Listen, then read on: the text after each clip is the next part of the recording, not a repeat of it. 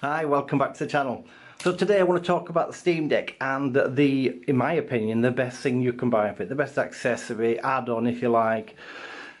So no matter what storage size you buy, whether you buy the 64 gig, the 256 or the 512 gig, you're quickly going to run out of storage if you put a lot of games on.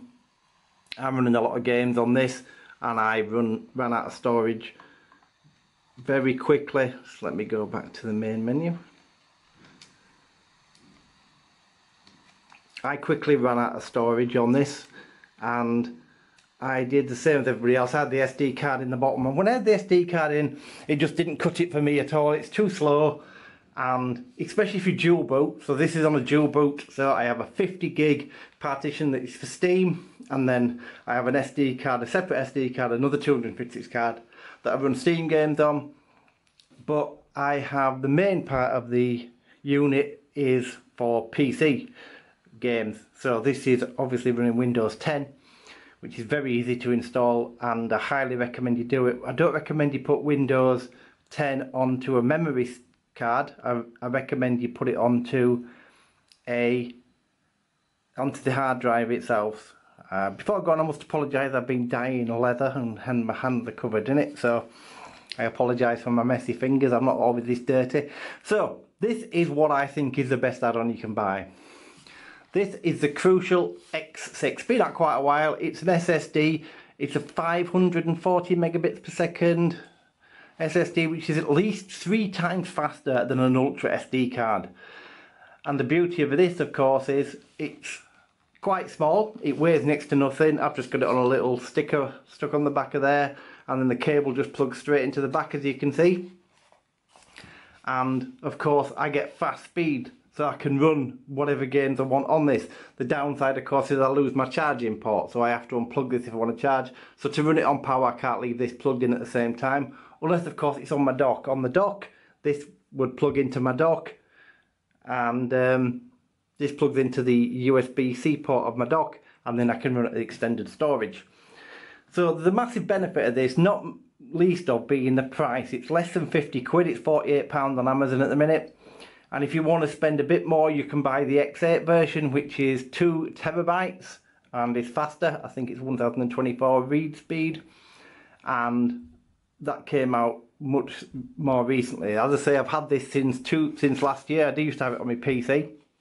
And you can see it's absolutely tiny. It weighs next to, I don't know how many grams it weighs, but it's ridiculously light. It doesn't get in the way. I can still dock it easily. It doesn't affect my balance or anything when you're holding the machine. It really is a decent piece of kit. Just makes the Steam Deck even better. So if you haven't got a Steam Deck yet, or you're thinking about getting one, if you bought the 64 gig version of this, you could just tag one of these straight into it for cheap, and you'd have a cheap, quick setup that's much faster than the SD card. As I say, I don't recommend running much off the SD card. You can see I've got a lot of games on here. So at the minute I have 512 gig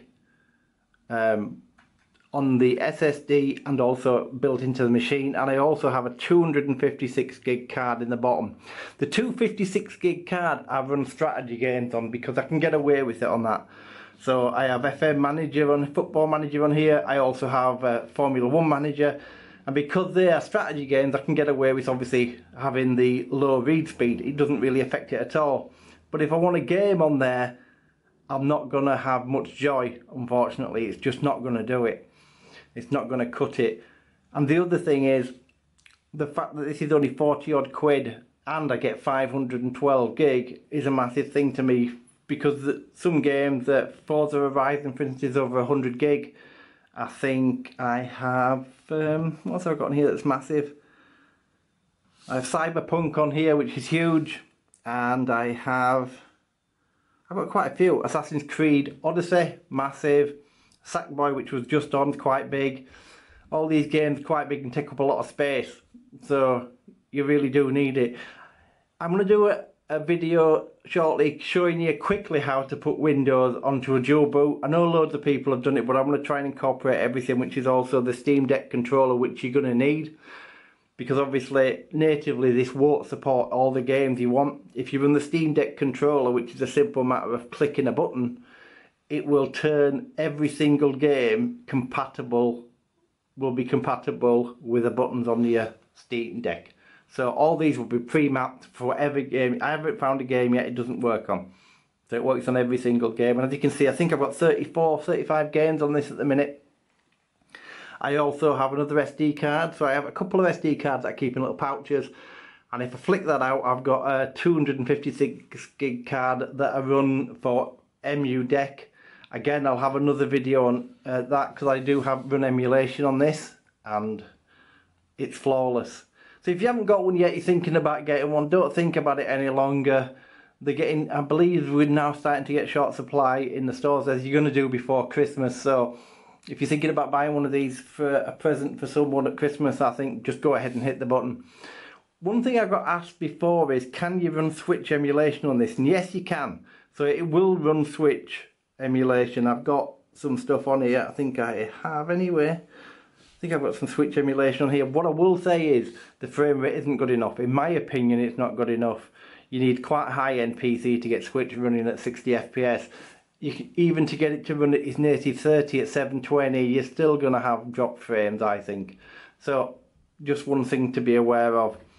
But yeah, I can't speak highly enough of this. If you haven't already got one of these, I'd get one. I'd certainly ditch the SD card in favour of this. And like I say, it just plugs straight in the top. Thanks ever so much for watching. Have a fantastic day.